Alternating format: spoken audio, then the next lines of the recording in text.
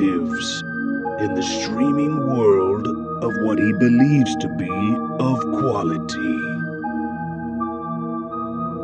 But there is, unseen by most, an episodic horror-based TV show. A show that still holds up. A show called Tales from the Darkside.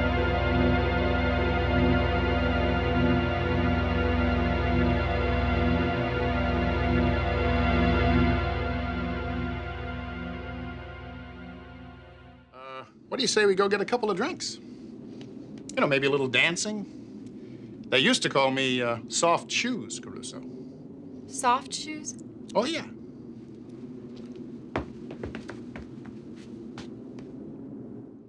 Welcome back to Talks from the Darkside, the podcast where we talk about Tales from the Darkside, the 80s horror anthology television show created by Richard Rubenstein and George Romero. I'm Joe Lascola. I'm Sean O'Rourke. And I'm Chris Barr. Today we're talking about The Old Soft Shoe, directed by Richard Friedman and written by Art Monterastelli, from February 16th, 1986. All right, gentlemen, I don't know if I'm going to make the episode. The wind's hitting me hard. You hear that outside? There's a horn beeping. That's the bus. I don't know if I'm going to make it, gentlemen. You'll have to just go on without me. That was absolutely not a recreation of the opening of this episode where Paul Dooley is clearly trying to cheat on his fucking wife. Are you cheating on me, Sean? Is that what you're insinuating? Sorry, guys. Yeah, great. I'll be in my dressing room or something. That's something somebody cheating on their wife would say. Clearly, like Paul Dooley. I'm not cheating on my wife. Click. Yeah. Shh, you hear that? It's a bunch of bullshit. Yeah. So right off the gate, we get this like sleazy character. Yeah. Played by Paul Dooley. Paul fucking Dooley. We've had on the show a couple of non-Tales from the Darkside, or Talks from the Darkside, rather, but he's been on a couple episodes of Movie Dumpster. He's in the MDU. He's Mr. Cheese from Shakes the Clown. Right. And he's also in Monster in the Closet, when his wife is in the shower. Right, big fake out. Yeah. And he's picked up from that position and dropped into this fucking hotel. He's now a traveling salesman who sells lingerie. Traveling lingerie salesman. Yeah, there you go. Old Fredericks of Hollywood. Right, old soft foot himself. It's soft shoe. Oh, excuse me. There you go. But before we fucking start stepping on this one, let's get that Fangoria synopsis, shall we? All right, so the Fangoria episode guide says, stopping at a motel for the night, a traveling salesman is surprised to find a seductive woman waiting for him in his room. But the one-night stand becomes an exercise in supernatural revenge, as the temptress turns out to be a ghost reliving the past murder of her unfaithful lover. That's That's the episode. Tells you everything, but you don't have any context. No. Okay. It's like reading that out loud. It's like going through the beats of like the story. It's like, sure, that's the episode, but it's like, it's how we get through it. Yeah. I think that's one of the better ones, honestly. Yeah, usually they're too spoilery. They kind of like, well, thanks. Yeah, see it. You don't need to watch the episode. You're good. Yeah. But this is I think, I always read that before these to kind of set up where we're going. This is a nice start, I think. Yeah. Absolutely. And like I've already pantomimed and joked about, Paul Dooley is in this fucking lobby acting like he's like in a massive storm in the middle of nowhere, telling his wife he's never gonna make it home. He's he's pulled over, honey. I gotta go. You hear that? It's a storm. And he's like shaking the door and shit. Yeah, meanwhile he's like sitting down in a little booth in a lobby. It's like there's no wind in the lobby. I gotta go. Instantly, you're like, what is this fucking guy doing? Cheating on his wife, not even really doing a good job at it. Okay, Paul Dooley. And also, like, a victim of circumstance, ? Like, he, like, is looking for an opportunity to cheat on his wife. Oh, 100%. Yeah, and then turn around and there's, like, a blonde woman checking into the motel he's at. Not Barbara Crampton. Yeah. Right? Yeah, kind of. With this big fur coat on, and he's instantly hitting on her, and she's like, no, we're not getting a room together. I'll have my own fucking cabin. He's like, oh, come on, why not? Yeah, he's being a total sleazebag. He goes up to her. He's like, yeah, how you doing there, sweetheart? He's like, how are you, Patty Mullen? Yeah, yeah. You want to go out for some drinks later? A little dancing? What do you say? They used to call me old soft shoes. Right, which if you actually look it up is kind of what people called, or the name of this episode is reference to salesman stepping on the soft shoe or so. I looked it up earlier, more so just pushing for that sale, even though it's never going to happen, more or or less. But he sells it in a way, no pun intended. He sells it in a way where it's like almost an innuendo. He's like a good dancer because he's like, you know, I'm fast on my feet, but slow where it counts. Oh, right? God. Yeah, that's like, what is that supposed to mean? She goes, it looks like you're a little dead where it counts. He might as well go like this. Like, come on, man. What do you say, Miss Minkstole? Little software counts. Yeah, software. If you catch my drift. Short where it counts, You need too. one of them blue chews. Yeah. This also, I almost called him a landlord, but the hotel owner is kind of a hilarious little side character here. John Fiedler. I think it's Fiedler or Fieldler. Okay. From? He's the voice of Piglet from Winnie the Pooh. Okay. Yeah. Wow. I mean, I think he's a comedian and he's in a ton of shit. But I'm familiar with him as Piglet. Okay. I'm that's familiar funny. with him as this character in this episode now, but yeah, sure. What, you never Piglet. watched Winnie the Pooh when you No, were I a kid? did, but this character has very unique look to them. It's this, such an iconic voice. Yes, but I'm just thinking about later when this character has, like, for lack of a better term, a do-rag and a fucking bathrobe on, getting jerked off by a machine or something, like out of Steve Brule. He's very health conscious. Yeah, but this guy's kind of funny because he's like, I'm all out of cabins, sorry, because the woman takes the last one. And Paul Dooley's like, well, what about 7? Number 7's not sold. And he's like, that one's not for sale. There's something wrong with it. You don't want it. He might as well say it's haunted. Yeah. Yeah. It's like, it's under construction. We don't rent it. It's broken. Someone died there. Oh, it's haunted. Oh, there's a ghost. My dad was drowned. He doesn't actually say someone died there. That might have perked up old Dooley's ears, but He goes, fine, I'll rent your cabin. I can't even do his voice, but I'll rent your cabin number 7, but I don't go for any hanky-panky in my rooms. I'll be down there lickety-split with my old shotgun. I'll bring my shotgun. To if you what, get it. blow his balls off? yeah. So while he's like rattling all this information up about this not haunted cabin, we like kind of pan over to this turtle that he's got. He's like, yeah, that's Prometheus. It's got a literal candle on its shell. Like, how is that a safety Yeah, it's like thing? glued to its shell with a lit candle walking around this little fishbowl. What is that? Where's PETA? I'm not even defending PETA, but like, does that fucking turtle with a candle? And what does he say? It's a dedication to his father? Prometheus is That his passed? name, and it's a dedication. It's to my father, and there's a big Yes, painting of his painting. dad. Yeah, who used to own the hotel, or the motel. Kind of relevant later, but also not really. Weird. I don't know if it was even considered animal abuse. I don't know if that turtle was even feeling the heat, but it's just weird. This fucking like on a Dark Souls or something, or dark fantasy novel. This fucking turtle with a candle. Okay, Yeah, like it's showing you the way down a dark hallway or something. But just by the way, the turtle can feel all of that because it's connected directly to its spine. Oh, it can? Yeah. Oh, that poor fucking turtle. Yeah. Oh, my God. Well, it could feel that something's on him. I'm very hot. I don't know why. But What here, is this have on some- my back? So he could see you in the dark. Oh. Yeah. But here, have some pig's feet. Yeah. Oh, Good yeah. for the digestive tract. He mentions that. Me and Yeah, Joe like, what actually is had with pig's this feet guy? once. Yeah. They were pickled, but like many years ago, we were like trying weird foods once, and that was one of the things on the docket. That's what he gives him, a jar of pickled pig's feet. He fucking goes out to the cabin and he's carrying this can. He just lops it over his shoulder. Like, I'm never eating this. Like John Fieldman has like such great like little one-liners in between. Yeah. Because he's like, oh yeah, don't steal the soap. Last guy who stole the soap had a real bad accident on the highway. Which is so weird. Just he keeps saying all these weird little things. It's like a turtle, pig's feet. Oh, don't steal soap. That's great. Okay, Yeah. see you later. I will say it just feels like funny lines to say for a TV show, not something you'd actually hear in reality. But again, the man's got a turtle with a candle on the back. Maybe I'm overthinking it. Yeah. He's like an off-kilter like woods guy. Yeah, like some backwoods like dude. eccentric, like lonely hotel Weird guy. Twin Whatever. Peaks character. Yeah. Kind of. Right? Yeah, Yeah. health nut. So Paul Dooley goes into this room and, you know, it kind of looks like thrown together, but not the worst room in the world. Kind of looks outdated, if anything. It looks like a roach motel. Yeah, actually, yeah, it does. It looks pretty bad. I was trying to put a nice little cover over and not say it looks totally like shit. In fact, he goes into the bathroom to have a fucking bath, and there's a literal peephole in the wall. It's just I don't think it was there on purpose, but like it's so old, there's a hole in Yeah. it. Yeah. And he sees Barbara Mullen through the hole. But he's like looking through this Or peep. Patty Crampton. He's looking through this fucking peephole. He's like, keep that in mind for later. He's like when he comes back to jack off and hope she's in there. I Oh guess. yeah, he's like, I better take a cold bath. which actually kind of funny. Yeah, he does give him credit here. He does say like, "Oh, nope, not this time." The writing. So let me get this straight. You're like ready to drop your pants at the drop of a dime to cheat on your wife, but you're not going to masturbate. But you draw the line at like looking through the people. I mean, that's I think those are two different kinds of things. This character's two different kinds of like creepy scumbag. Yeah. This guy is a walking contradiction because he says one fucking thing and then 1 second later does the opposite, as we're gonna find out. Voyeurism versus infidelity. Yeah. Well, you can look, but you can't touch, Joe. Unfortunately, he never got that memo. Except you can himself. touch, you can't look. Yeah, whatever.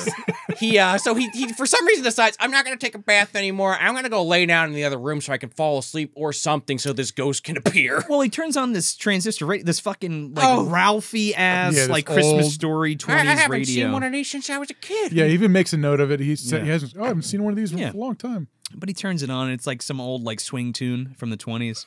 And he's fucking falling asleep, and all of a sudden this beautiful woman appears in this black lingerie. She's like, Harry, what's up, Harry? Where you been? I've been missing you. And he's like, I'm not Harry.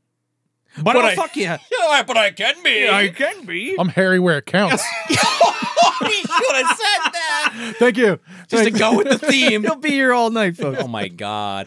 But he's not even questioning it. At first, maybe he's like, for half a second, maybe thinking, oh, maybe I fell asleep. But then she's like climbing on top of him, and he's like, is this really happening? Yeah. Okay. She's like straddling this dude, kissing him all over his face. She's like, I got a surprise for you, Harry. He's like, that's fine, but I'm not Harry. Let me see those snoops. I'm definitely not going to mention I have 3 kids and a wife. Why would I mention that? Yeah. So Barbara Crampton comes over and knocks on the door and is like, would you keep it down in there? And he's like, who's that?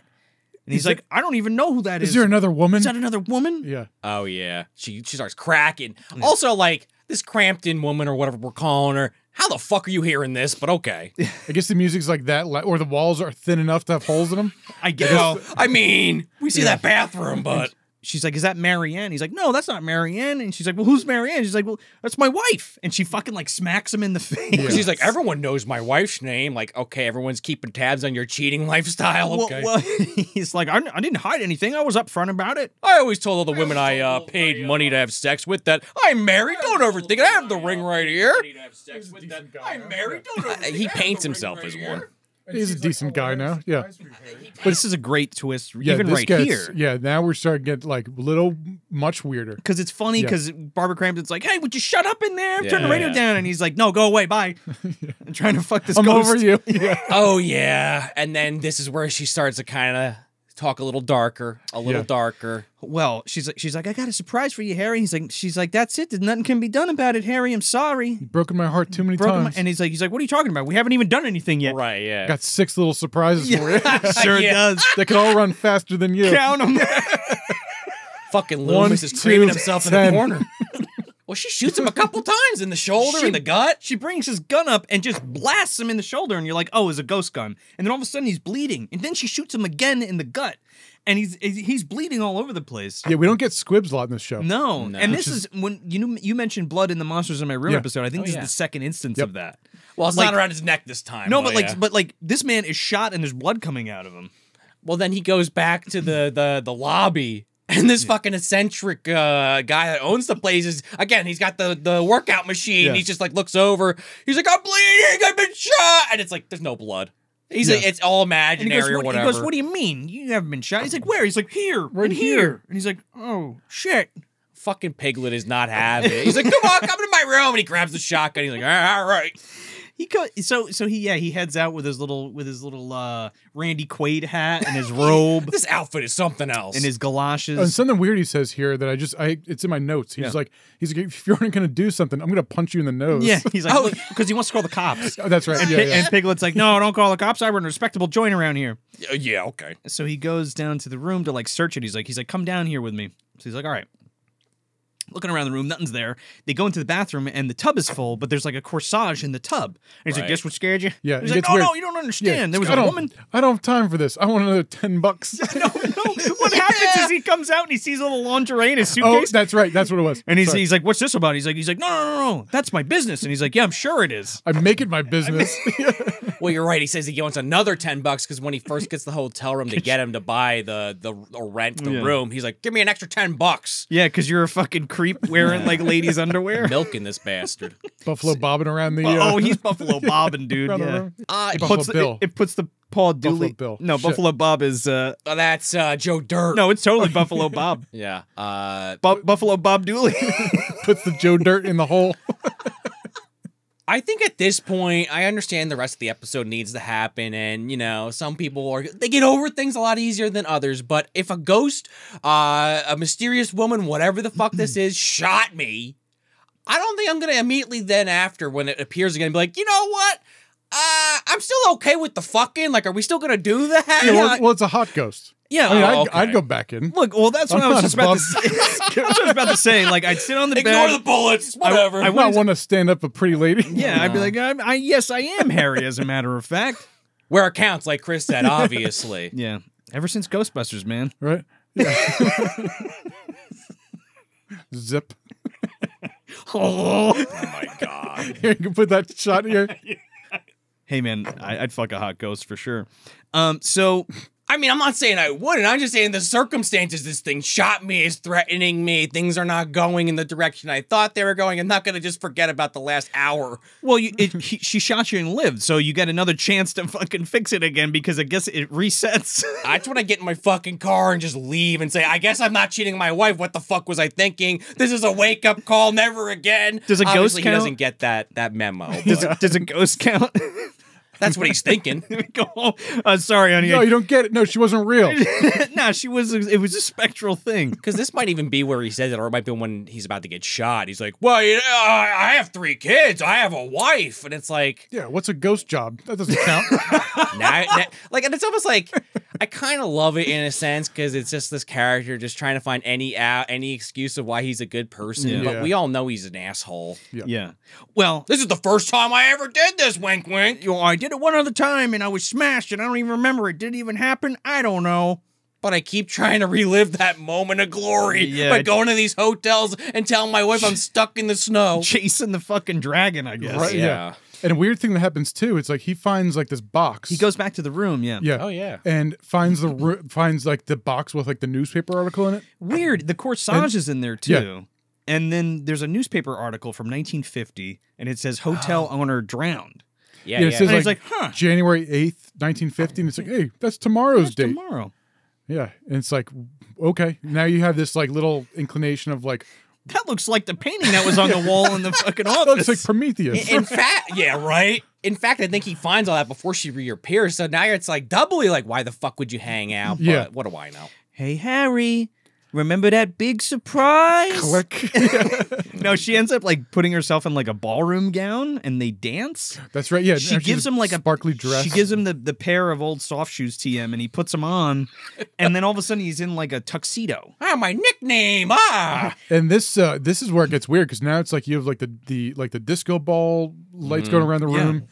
The shining music kicks in. And it's like Oh, it man. starts getting real eerie. Very Yeah. Shining-esque. Yeah. He puts his boogie shoes on and he's like, they call me old soft shoes. I was the pride of Toledo. And she's like, okay, Harry, whatever you say. And then she kind of, leads him to the bathroom. Yeah, Like, let's seal the deed. Come in here, Harry, into the bathroom. Yeah. Door knocks again. It's Barbara Crampton. Turn Would you that music down. Turn Like that the radio off. 4th time she comes over or something. When she could just bang on the wall. Yeah. Oh, wow. Theoretically, right? Yeah. She's got to get her due. She's in this episode. Let her have a few lines. Yes. Come in the bathroom, Harry. The water's still warm, Harry. Oh, yeah, in this shot, it's like panning up her like That's pretty real risque, close. dude. Yeah. Like Oh, she yeah. takes off her stocking Yeah. and like takes it, and he's like, "Oh, Yeah. Oh, mama. There's a lot of great shots of that, of him just like sweating profusely and Yeah. like losing it, can't control little Dooley, and cutting from him to her to him to her, and then it just like cuts to a cop on a phone, and it's like, what? Yeah, go Yeah, we're not Bring gonna back move the the chick with the tits. fucking chick with the tits." No, instead we have this cop just expositioning like, yeah, we're not gonna move the body till you guys get here, and I'm like, oh, he's fucking dead. Oh, okay. Like Clerks, right? Yeah, well, he's like, damn, ain't that a bitch? Remember when your father was drowned in that bathtub? It's the same damn thing. Yeah, and this is weird. I actually had to rewind it, like on rewatching for this episode. Had to rewind it because like you have a whole bunch of exposition in like 15 seconds. Literally, Yeah. The cop's like, yeah, that girl who killed your dad drowned him in the bathtub in that same cabin, and then she left, and then she killed herself, and then on we the found her the same next night, day and on then the she same found the day same bathtub, same and then she time. was in the same. Yeah, it's like, wait, what the fuck? What? Yeah. And Piglet's like, yeah, I don't know, and he's like, we should fucking have that thing demolished. I think that there is a better way they could have conveyed that, but I understand they're trying to keep the mystery up until that last minute, so I'm kind of okay with it, but it is very much like, this is what literally happened. You need to know this. It's like we're running out of episode. It's like, yeah. I personally think it would have been great to just like have Piglet come in and find Paul Dooley under the water with like his eyes open. That would have been great. Yeah. But just speaking of Paul Dooley with his eyes open, we kind of come back to the room, and I do love this like pushing shot of the camera going in of him in the tub and his just like mouth open with the water surrounding it.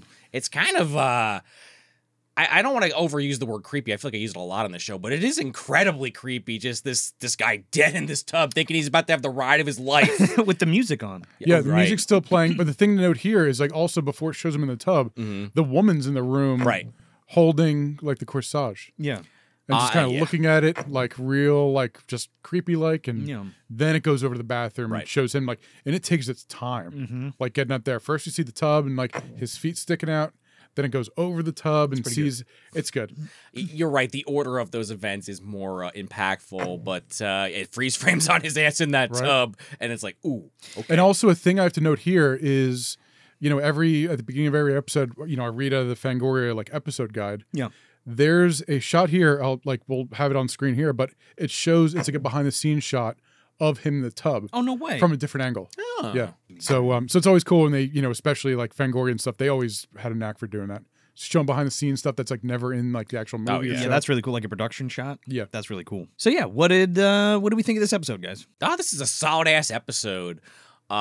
This is definitely better than the last few in my personal opinion. If you've been watching, Paul Dooley's just a treat. I don't even really love the plot of this episode. This is a very character-driven episode, and it really works because that. In other episodes, I might not feel the same, but Paul Dooley, apologies, I don't remember the rest of the actors, but Piglet and the main woman, and even that Crampton woman knocking on the door are all very good in this.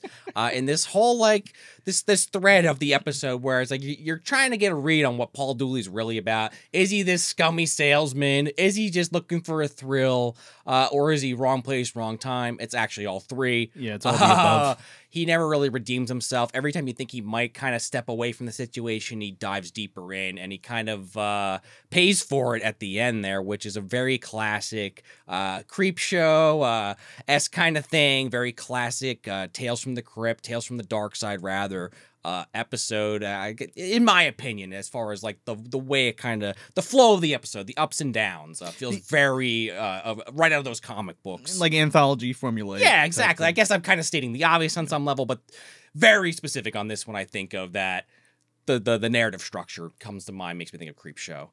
So yeah, with all that said, it's at the risk of repeating myself, Paul Dooley great in this episode, like it a lot, but don't love it, but it's definitely a cut above the rest. Yeah, I think this is a great little episode. It's like, I know I've kind of said this last few of these we've done, but it's like I like it more as it progresses, and like the more episode we see, it's like when it starts unraveling itself, I'm like, oh, here we go, getting somewhere. Yeah. And this one's like no exception. It's like it keeps getting creepier the more it goes, and by the end, it's like cool. It's like this was a fun little story. This was a nice little short and everything, episode. But yeah, I think this one's a lot of fun. It's like you don't know exactly where it's going. It's like you have ideas, especially when the woman shows up and it's like, I'm not Harry. It's like, all right, there's a ghost in the room that whatever. It's like you sort of start to put the pieces together, but I don't mind that because of like the ride that it takes and where it ends up. Yeah. So I like it. It's a fun little episode. Before Joe gives his opinion, to your point, Chris, it is another one of those things. Just you see this in movies and writing all the time, but it's an effective tension building thing. Even though it's still Tales, it's not really a lot of tension. There's still a little bit there. The audience, they kind of figured this out that it's a ghost before he does, but I think that adds to it overall. And yeah, I think it is like written like very well, and it's like you see where it goes and like the ride it takes you on. And a thing to note here is like the writer actually went on to do a lot of like big mainstream stuff. The ones that stick out the most are like he did The Hunted for William Friedkin. Oh. And then he actually did Rambo, the 08 one with Sylvester Stallone. Like I guess they co-wrote it together. No shit. Which is like I know you haven't seen that, so I haven't, but that's pretty incredible. Which scenes did he write, Chris? Was it all the ones with the exploding bow and arrow? Was it the actual the turret explosions scenes? with everybody's like limbs falling off. Yeah, that's a movie. Great writer. I don't know if that's an endorsement or not, Chris, but I'll take it. This is a great one. This is actually one of my favorite episodes of the second season. This is where like I was introduced to Paul Dooley like as a kid, and then I'd see him pop up in places like, oh shit, that's the guy from Monster in the Closet. That's the guy from Shakespeare Clown. Blah blah blah. The guy from Tales from the Darkside. Yeah, exactly. Yeah. This one just feels really good. You have a really good balance of creepiness. There's a little bit of comedy. There's a little bit of drama. Horniness. Oh, there is. Yeah, definitely wants to fuck this episode. It's also a little strange too because like I don't necessarily think that Paul Dooley deserves the comeuppance that he gets. He's a bit of a creep. People have gotten comeuppances for lesser shit on this show. Well, he's still a cheater. Like he's still a cheater, but then he's like, I only did it once. I think he's just saying that. You think so? Yeah, I mean, he's getting caught in his fucking lie. He's trying to get out of it any way he can. You know, not to like derail like your like final thoughts, but like I kind of like how he didn't deserve it completely. Oh yeah, no. Where it's like has a little more. It's more of like a gut punch. Sure, and then you kind of feel for the guy. I guess exactly. is what I'm trying to get because it's not like fuck this guy. It's like oh shit, he didn't really deserve that. God damn, it's conflicting. He didn't have to go all the way there. I love how they play with like when he gets shot. That's one of my favorite scenes is when and you're like and you're watching this and you're like oh shit like he just was shot and then like that total payoff when he goes into see the caretaker and he's like I've been shot and there's nothing on him. I don't know, man. It's just a really good ghost story that's really well written and it's just a ton of fun to watch. It's creepy and it's got some funny elements to it. So and it's like I always like stories that have like a ghost that has like unfinished business, or a ghost stuck in like the past, the time loop. Like there's a really good episode of Tales from the Crypt where the guy inherits, and won't make this whole thing, but there's a really good episode of Tales from the Crypt where a guy like inherits a building, or I forget, like a hotel, or I think it's like just some old farm building from his father who died in like a fire or something, and he goes there and there's people like having a party and stuff. Whatever. Spoiler alert. They're the ghosts of people who died in a fire that were caused by his father. It's It's like a mindfuck kind of thing. It's a whole thing. It's a solid episode. Yeah. But it's like that kind of thing where it's like there's a ghost still like their like spirit is still like staying active. Where it left off. Well, and it's like there's always some nice story potential there. I guess my question is she shoots him earlier in the episode. And it didn't really happen. Yeah. So what happened in the tub? Hey, wake up. Erotic asphyxiation or some shit? I mean, we mentioned The Shining earlier, or at least I definitely did. It definitely is leaning into that element of supernatural. I mean, it's not even a comparable thing, but on the very base level, Ghost, it's fucking with you, but it can fucking actually hurt you if it wants to, I think, without overthinking it. She fucked him into a cardiac arrest? Is that what happened? Pulled his ass into that tub and he had a heart attack. I don't think he fucked anything in his mind or otherwise. Or like he could have thought he's like getting to a bathtub with her. Yeah. But in fact, he's actually like he slipped and fell and hit his head or something. Yeah. Or he's just not even dead. And it's just like, hey, wake, just poke him with a stick. Oh, yeah, he's gonna wake up. Soft shoes. You didn't get shot. You didn't drown. He's narcoleptic. Yeah. So another question is this ghost unfinished business? Like, is she done now again? I think, or she always coming back. I think she's stuck to the room. She's waiting. Yeah. It's totally happened before, right? It had to have because dude's like, I don't rent that room. Yeah. It must have happened a couple times for him to just. I guess he said it's like its own bungalow. Yeah. So you didn't want to like. I guess that's expensive. Yeah. Yeah. Guy sounds like a cheapskate. So didn't want to tear it down. Yeah. It is kind of like you're saying though, that classic. I mean, there's multiple. You could argue classic ghost tropes, but I do like that. You're right. Where it is, this ghost is stuck in this time period, this location. It's just reenacting whatever happened right before its death. I mean, not literally, but you get what I'm saying. Yeah. I kind of like that angle. Like American Horror Story kind of did that a lot in the early seasons, and then I think it kind of like lost its own fucking plot. But that idea of the way ghosts operate in a larger sense, I always kind of find interesting. Vengeful spirit. Yeah, It's also kind of a little bit like the Sentinel. Yep. A little bit absolutely. like that. Yep. Yeah. Especially the bathtub. Yeah. It's even a little like The Shining with the bath. Oh, I yeah, mean, not that even too. a 1-to-1. Yeah. Well, not to keep saying that, Yeah. but And also with the music and Fozzie. everything, it's like you do get a lot of Shining here. Yeah, if Grandma was actually like a hot chick in lingerie. What are you talking about? there you go.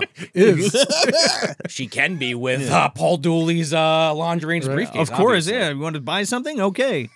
We got something for your Yeah, side. Ghost and lingerie? here's Grandma photoshopped with lingerie on, coming out of the tub. I mean, And a nice red number. Granny Van Dam said, sign her up. Sure did. But yeah, Chris, do you have any Midnight Madness shows coming up? Yeah, got lots more Midnight Madness coming up. So follow me on Instagram, tape_hell, and you can see what kind of shows got coming up, what kind of movie parties are coming up, and hope you can make it out to Midnight Madness. You got a show coming up on Saturday, April 13th, starting at 10 p.m. You got a quadruple feature of Night of the Comet, High Tension, Chopping Mall, and Martyrs. Mix and match your favorite movies and make yourself a custom double feature. Make sure to follow Chris at tape_hell on Instagram and grab your tickets now at thebasie.org. We'll see you there. So that was The Old Soft Shoe. Let us know in the comments what you thought about this episode. And if you could do us a favor, like and share this video if you're digging the show, or if you're listening on your favorite podcast app, leave us a 5-star review because it really helps the show reach more listeners. But until next time, I'm Joel Escola. I'm trying to work. And I'm slow where it counts. No, I'm Chris Barr. Tales from the dark side is always there, waiting for us to watch it, waiting for us to hit play. Until next time, try to find it on DVD and watch along with us.